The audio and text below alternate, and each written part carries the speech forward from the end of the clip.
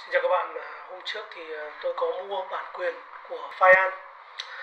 Các bạn lưu ý rằng là khi chúng ta chơi chứng khoán ấy mà chúng ta không có dữ liệu, không có sự phân tích, đúng không? Tức là không có dữ liệu này thì không khác gì là chúng ta là thầy bói xem voi cả. Vì là chúng ta không có dữ liệu, không khác gì chúng ta như người mù. Chơi chứng khoán thì cái quan trọng nhất là dữ liệu lịch sử. Nó giống như thức ăn của chứng khoán vậy, nếu không thức ăn thì làm sao có đầu ra. Quá trình tiêu hóa thì được ví như là chính là các cái phần mềm mà ở trong đó chúng ta có thể phân tích kỹ thuật, có thể lọc ra cổ phiếu. Đấy chính là tiêu hóa. Và kết quả của chúng ta, đúng không? Tức là các bạn tưởng tượng này, thứ nhất là thức ăn này, thứ hai là dạ dày này, và thứ ba là sản phẩm. Sản phẩm của chúng ta thì có hai thứ sản phẩm. Một là gì? Phân, tức là cái thứ thải bỏ đi. Hai là những cái tinh hoa của chúng ta, còn lại là sức khỏe, là năng lượng.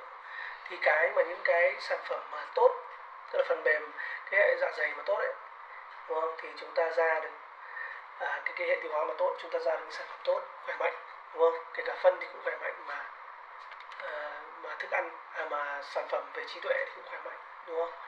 Thì ví dụ như là tôi thấy rằng là ở đây thì có mấy cái phần mềm Fireant này, đó là Fireant này, đó là Army Broker, đó là Metastock, đúng không? Đó là rất nhiều sản phẩm của rất nhiều hãng. Họ lọc ra những cái mã cổ phiếu. Nhưng mà theo tôi ấy, thì cái sản phẩm, cái dạ dày tốt nhất ấy, đó chính là cái phần mềm Fireant. Và cái thức ăn tốt nhất cũng là cái cơ sở dữ liệu Fireant và gọi là cái gì nhỉ? Trading View. Đấy, tức là những cái công ty này hay là những cái phần mềm này, họ có cái cơ sở dữ liệu rất là đáng tin cậy. Và ngoài ra thì còn có dữ liệu mua bán trong phiên này, dữ liệu mua bán chủ động, dữ liệu mua bán bị động chẳng hạn, ví dụ thế, hoặc là dữ liệu mua bán của nước ngoài, rồi dữ liệu của cá mập vân vân, họ đều có, đúng không? Tức là những dòng tiền lớn. Thì ở đây thì hôm trước thì tôi do là cái quá trình mà tôi sử dụng các cái công cụ phân tích như AB Broker hay là những phần mềm do chúng tôi tự lập ra, đặc biệt là tín hiệu 365 và một số phần mềm offline chúng tôi lập ra đấy, thì cái quan trọng nhất mà chúng tôi thấy bây giờ đó chính là đầu vào dữ liệu. Để mà phân tích chính xác thì phải có dữ liệu chính xác.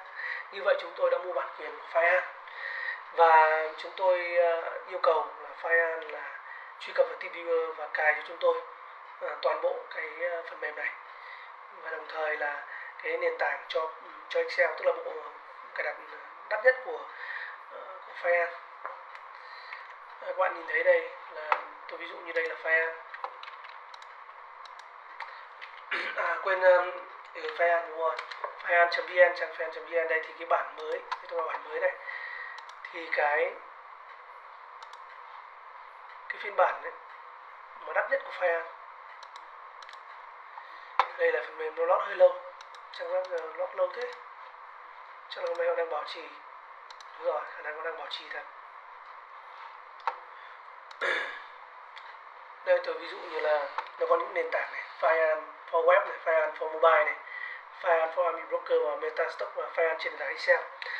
Thì để mà nâng cấp lên cái hội viên cao cấp của chúng tôi ấy, đấy, thì chúng tôi đã nâng cấp lên bản cao nhất, đó là sử dụng cả nền tảng Excel để chúng tôi nghiên cứu là bởi vì thực ra là gì, khi mà các bạn phó thác cái tiền của mình cho một cái phần mềm hoàn toàn thì cũng không nên.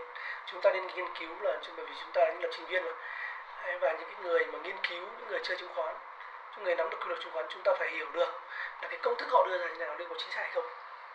Đấy, công thức mà để lọc, để tìm mã liệu có chính xác hay không, mà chúng ta buộc phải cài đặt cái nền tảng này để mà chúng ta xem được code, đúng không? Được các dòng code trong Excel, và từ đó chúng ta thậm chí có thể chỉnh sửa được và đề xuất lên chính Fireant để họ sửa chữa, để tạo ra những cái bộ lọc chính xác nhất. Đấy. Thì đây là một cái video mà chúng ta đây là toàn bộ quá trình mà cài đặt của cái anh kỹ thuật viên của Fireant thông qua TeamViewer cài cho chúng tôi, và các bạn đang xem. Trước hết là chúng tôi cài TeamView. Đây, quá trình cài TeamView rất là đơn giản rồi, các bạn có thể tải xuống phần mềm TeamViewer bản mới nhất. Đấy, sau đó thì các bạn đấy,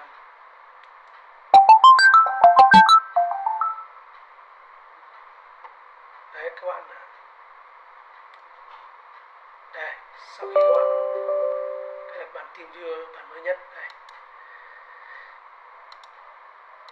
Chúng ta tua nhanh quá trình này. Sau đó các bạn đọc mã cho người ta, đọc gọi điện và đọc mã cho cái ông kỹ thuật viên. Sau đó thì kỹ thuật viên sẽ truy cập vào máy các bạn. Đó. Anh ta sẽ trước hết là mở cái website Fireant ra, sau đó anh tải về cái bản cập nhật mới nhất, sau đó anh tải về cái nền tảng Fireant cho Excel platform.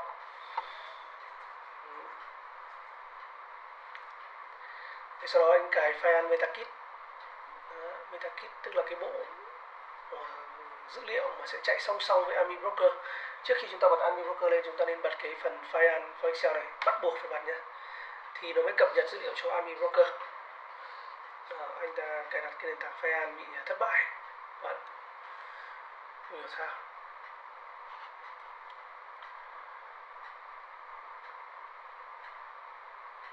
Và anh ta đã buộc phải vào cái media file, một cái cloud, cái nền tảng đám mây, để anh ta đã tải cái Fireant media về. Rồi sau đó anh ta làm gì tiếp? Anh ta tải về intraday, anh cũng vào media file và tải về cái mục intraday. Sau đó anh giải nén ra.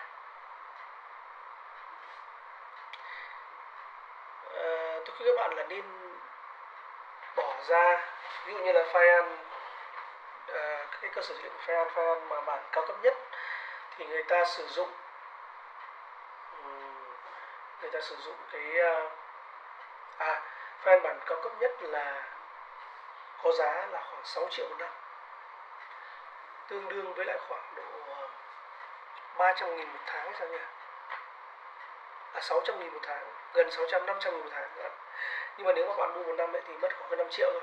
Và đặc biệt nếu có mã giới thiệu của tôi, của những người khác thì sẽ được giảm giá 15% gì đó, 5% hay 10%. Anh kỹ thuật viên đang tiến hành cài Win ra cho chúng ta, vì cái hệ điều hành Windows này là mới cho nên chúng ta phải cài cái Win ra để giải nén ra. Đấy, thì anh ấy đã giải nén Fireant media ra. Các bạn lưu ý rằng khi chúng ta cài Win ra ấy, thì mặc dù là cái phần mềm này luôn luôn đòi bản quyền nhé, nhưng mà thực tế ra ấy, thì chúng ta không phải trả bản quyền mà chúng ta chỉ cần bỏ qua thôi. Chúng ta sử dụng cái use evaluation key và chúng ta sử dụng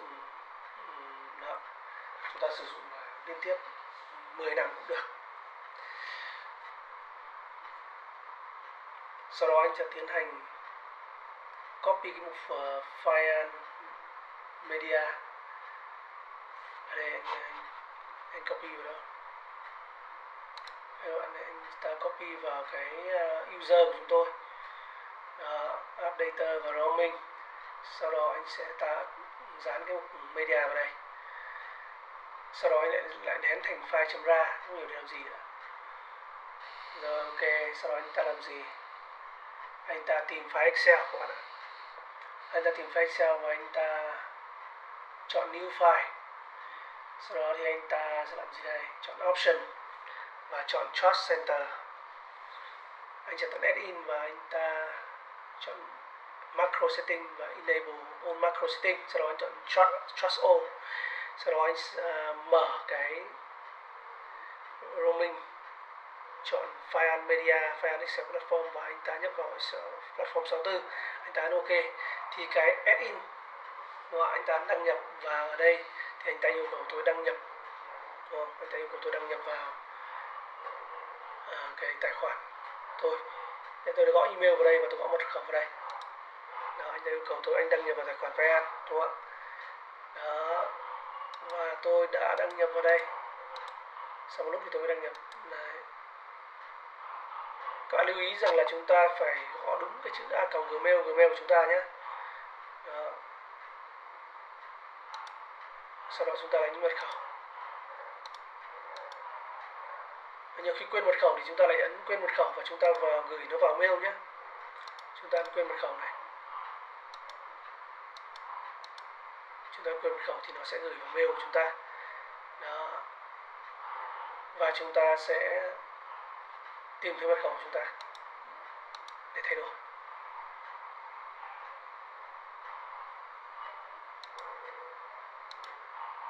sau khi thay đổi xong mật khẩu thì chúng ta đã truy cập thành công. Đây, chúng ta ok và nó không nói gì nữa, tức là chúng ta đã vào thành công. Đây, một Fireant. Đây, các bạn có thể nhìn thấy đây, khi chúng ta truy cập thành công thì cái phần Fireant add-in của nó sẽ hiện ra bao gồm cái email của chúng ta. Đấy, và một loạt cái chữ bản professional, bản cao cấp nhất của Fireant. Hiện nay tôi chỉ mua 3 tháng thôi và có thời hạn cho đến 3 tháng sau với giá là 1.650.000 đồng. Các bạn chuyển khoản trực tiếp cho bên Fireant, bạn gọi điện cho kỹ thuật viên của họ, bạn chuyển khoản trực tiếp cho họ cái số tiền đó vào tài khoản của công ty Fireant. Đấy, cái công ty cái gì lửa ấy, tôi không nhớ lắm.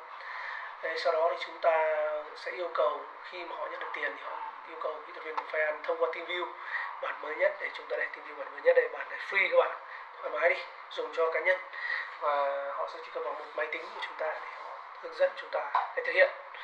Và chúng ta lưu ý, chúng ta nên lưu lại quá trình mà họ thao tác để sau này chúng ta không quên.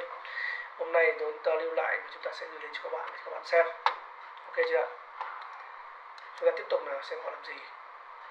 Họ yêu cầu tôi làm gì đây? Rồi đó. Họ là rồi đó.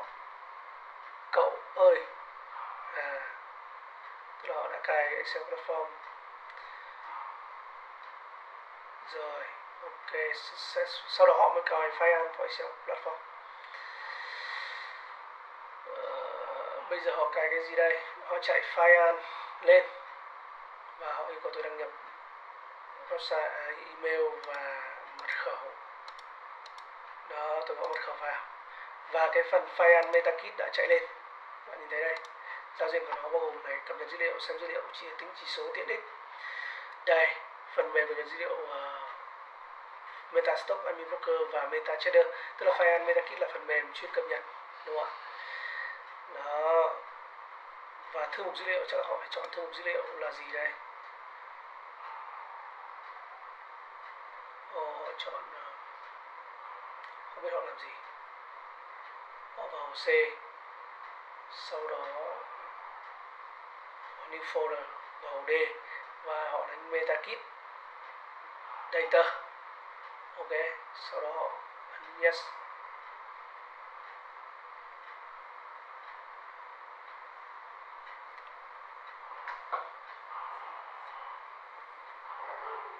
Đấy, tìm thấy MetaKit Data rồi. Và họ chọn cái mục D, ok, để là cái nơi lưu trữ dữ liệu, họ ok. Và quá trình đó thì Fireant MetaKit đã cập nhật dữ liệu liên tục, các bạn nhìn thấy này, chạy liên tục. Họ tiến hành thao tác tạo đường dẫn của Admin Broker ra màn hình. Họ tạo 2 đường dẫn các bạn ạ. Sau đó họ làm gì nữa?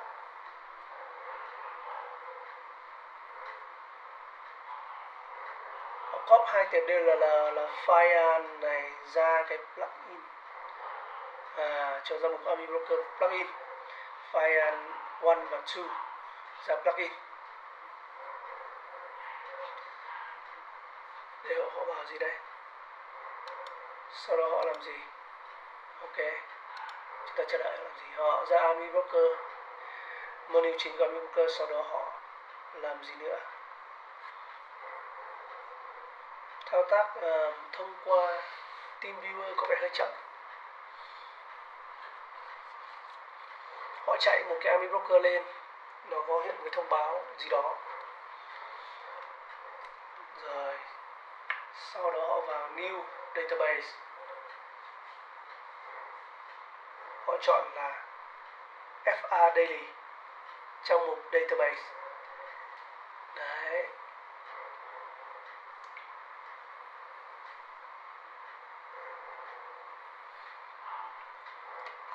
Tiếp theo họ làm gì đây?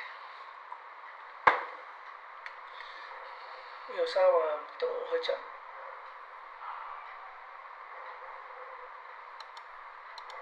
Chúng ta phải theo dõi thật kỹ cái bước này nhé. Rồi sau đó họ vào Intraday, họ ra ngoài, rồi họ quay trở lại và họ chọn Create, họ chọn MetaKit Data Plugin, họ chọn Disable, họ chọn 10.000, họ chọn Start là 9 giờ, họ chọn cập nhật, đúng không? đã cập nhật xong họ chọn OK, họ chọn new database nữa, chỉ là saving. Đấy, OK, họ lại đánh cái gì đây, FA daily, không, FAI á, không, cái lỗi gì đó xảy ra, FAI,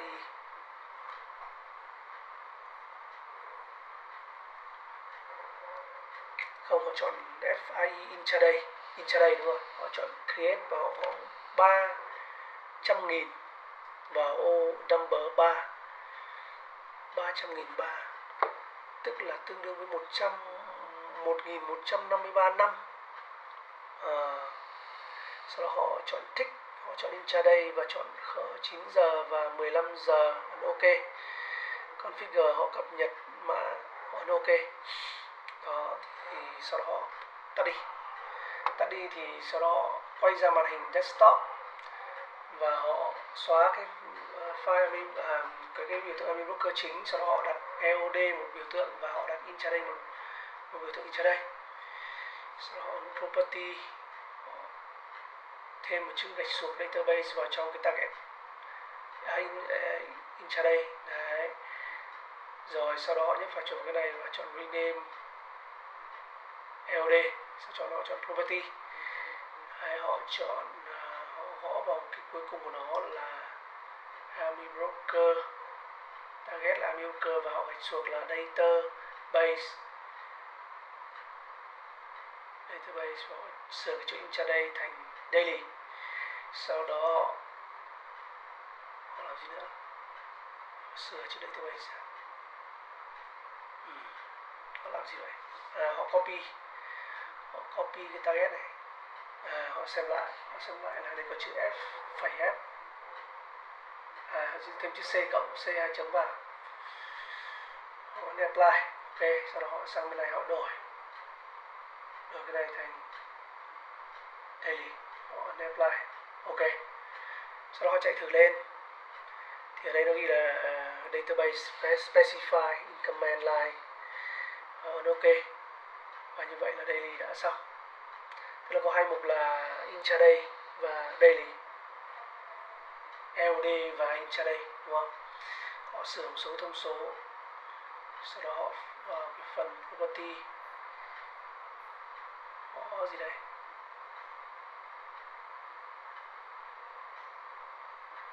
OK, sau đó chạy lên. Ở đây nó ghi là command bar doesn't exist, họ lại phải sửa lại.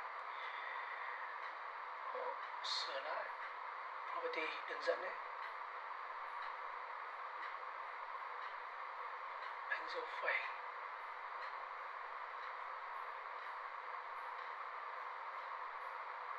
họ đánh lại cái dấu phẩy, họ đang kiểm tra lại đường dẫn target của cái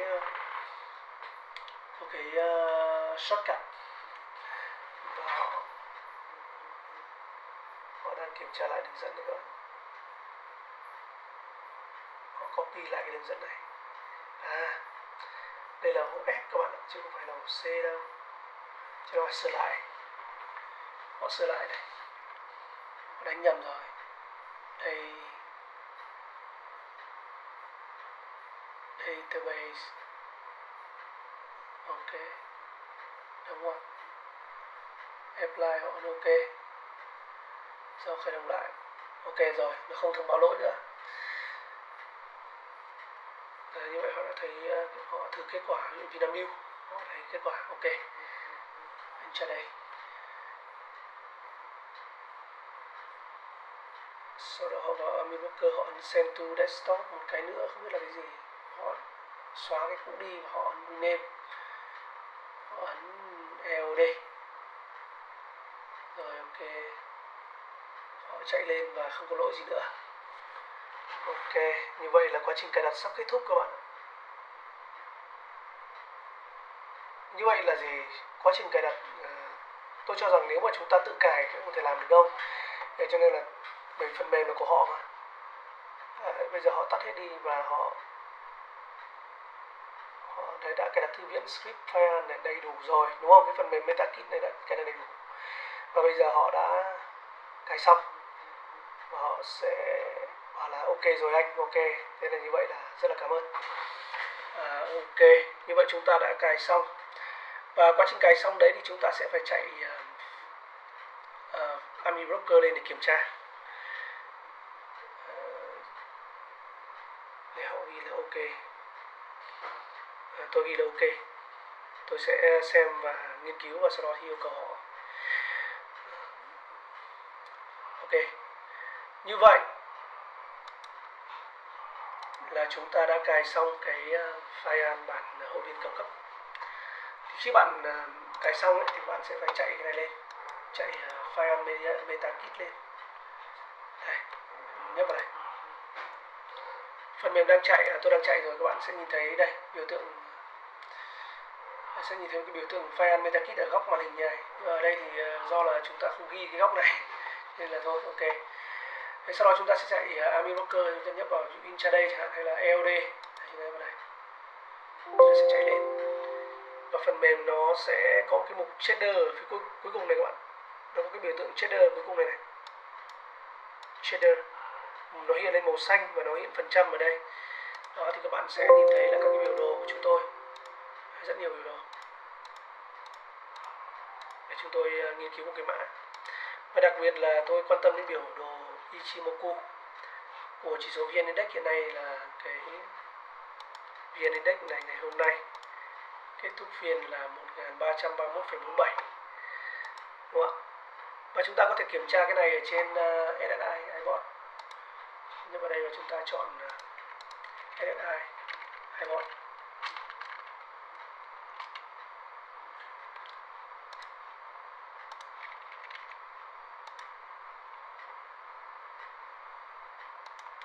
Ôi, sao mạng hôm nay rất chậm các bạn, này vào rất là khó khăn.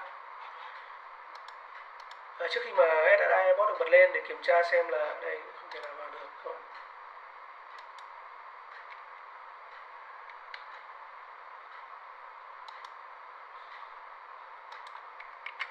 Chúng ta không thể vào đây rồi, chúng ta đã vào SSI và chúng ta kiểm tra chỉ số là 1331,47, ở bên này là 1331,47. Như vậy là chúng ta đã cập nhật thành công.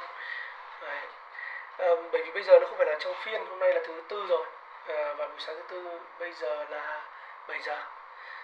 Giờ thì chưa mở phiên, nhưng mà đây là cái cập nhật cuối phiên ngày hôm qua lúc 3 giờ chiều thì nó chính là 1341,47. Như vậy chúng ta đã thành công, và cái này nó cập nhật theo giây các bạn, real time luôn, nghĩa là không phải mấy giây đấy, tức là thị trường như nào thì nó như thế.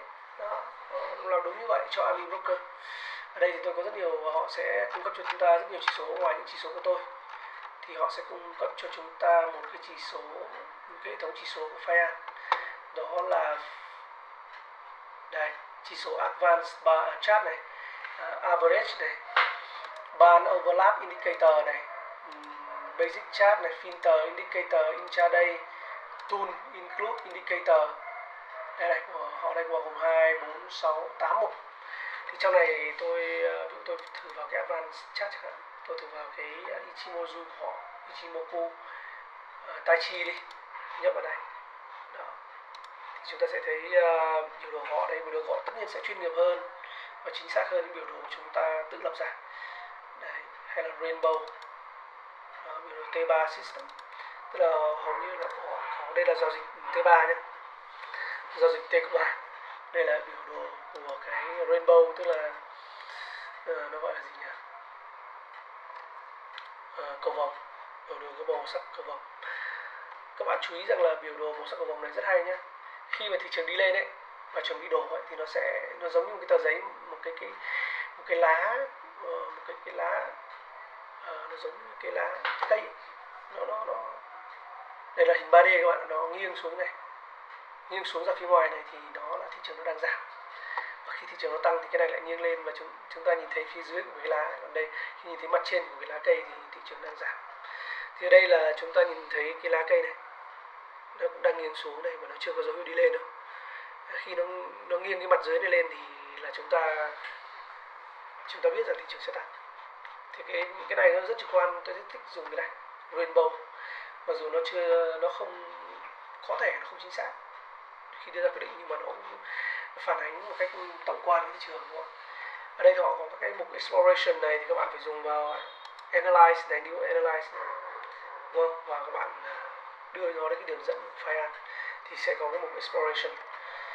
Đấy, ví dụ thế, để chúng ta kiểm tra bằng số liệu chứ không phải bằng biểu đồ. Và cái đây intraday hay là indicator của họ đây có cái active buy and sell thì chúng ta vào đây chẳng hạn, chúng ta chọn active buy and sell. Đấy thì có dữ liệu mua bán chủ động nhé. Đây, ví dụ tôi nhấp vào cái phiên cuối cùng này, VN Index này, active buy and sell là sell volume là 348 triệu 774 ngàn và buy volume là 352. Như vậy sell volume chiếm 49% và buy volume chiếm 49,52%, tổng cộng là gần 1 tỷ cổ phiếu, trên 1 tỷ cổ phiếu. Chúng ta xem cái phiên mà mua bán chủ động đây của cái ngày mà gọi là ngày mà cái số lượng khủng khiếp nhất từ trước đến nay, đó là 464 triệu cổ phiếu, tổng cộng bán ra là 60%, tổng cộng mua vào. Đấy, hôm mà họ mua bán một robot đấy các bạn, thì tổng là hơn 1 tỷ cổ phiếu, thì 171 là chưa từng có trong lịch sử. Là ngày 20 tháng 8, đấy, một ngày mà nó sẽ là ngày rất là đáng nhớ, khiến cho nhiều người bị lỗ và không thoát khỏi được. Một ngày bán bằng robot và rất nhiều người không thể thoát ra. Ok, như vậy chúng ta đã kết thúc video của chúng ta ở đây. Thực ra video của chúng ta hôm nay chỉ giới thiệu là tập trung chủ yếu vào cái quy trình cài đặt Fireant MetaKit, tức là cài đặt cơ sở dữ liệu Fireant cho Army Broker, cho Excel. Đấy, tôi đã quên mất, bây giờ tôi sẽ phải vào Excel. Các bạn vào Excel, các bạn sẽ xem qua là cái Fireant nó như thế nào nhé. Chúng ta chọn blank notebook và chúng ta sẽ nhìn thấy cái Fireant này. Ở trên đây chúng ta phải đăng nhập. Thực ra bây giờ tôi quên mất mật khẩu và tài khoản. Mỗi lần nó cứ yêu cầu đăng nhập như này.